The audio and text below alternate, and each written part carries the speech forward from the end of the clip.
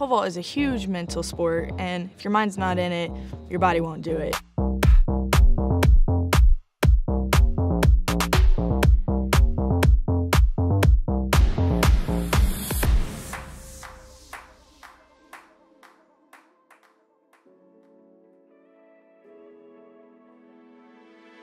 My name is Sarah Tackitt, and I'm a pole vaulter on the Texas Tech track and field team.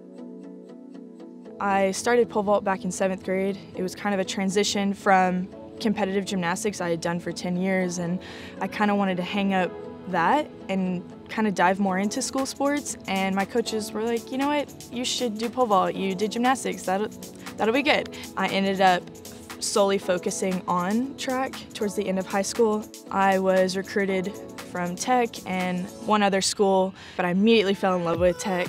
There was just something about this atmosphere, the family atmosphere that you feel here that you kind of just don't feel anywhere else.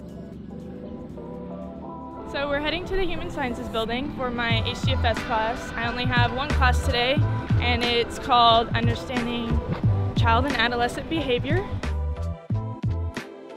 This is the last semester before I graduate, and I am only taking 3 classes. I am going to pursue my doctorate of occupational therapy here at the Texas Tech Health Science Center, so I'll be in Lubbock for 3 more years. What a shocker. But I am honestly so excited. This was my dream school. I know I'm, again, staying in Lubbock, but I love it here. It's my home. I have family here. I have friends here. It's just, I can't imagine going anywhere else. So I just finished up my HGFS class, and now we're heading to the cache to get a bite to eat before we head to practice. So let's go. To think of how much I've changed in the past 4 years, from senior year in high school to senior year now, it's incredible, and I didn't really expect how much was going to change, you know, going through these 4 years, and how much I was going to grow, not only as an athlete and a pole vaulter, but as a person.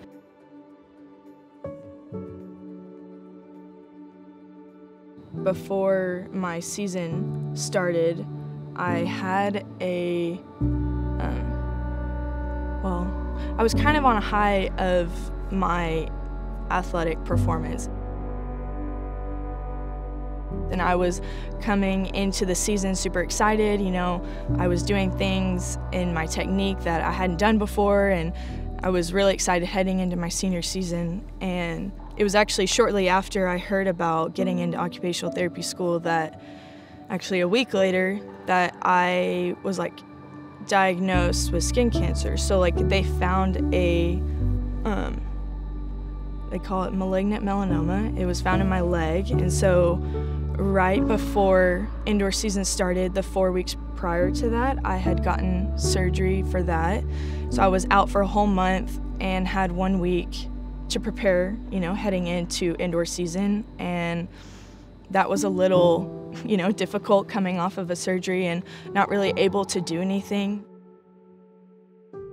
I didn't want to have it define the rest of my year. It is a part of my story and a part of this year that has made it the way it has.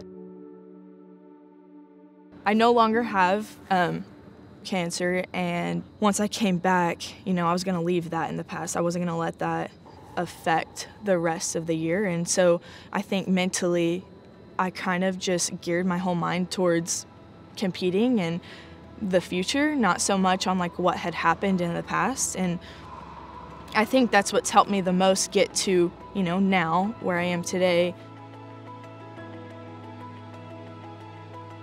A big goal for me is to really get that next bar to solidify my spot for the regional meet. And so I'm kind of sitting at a spot that could make it, could not make it, and I want to hit that next bar to solidify my spot to make it in the top 48, to make it to West Regional. I know that the whole team is super excited. We're all super pumped. We've been working so hard this entire season, this entire year, to really make it to this point. We have a pretty long season. It genuinely is more than just a team. It's a family here, and we all support each other and want each other to be the best we can be, not only on the track, but outside of the track.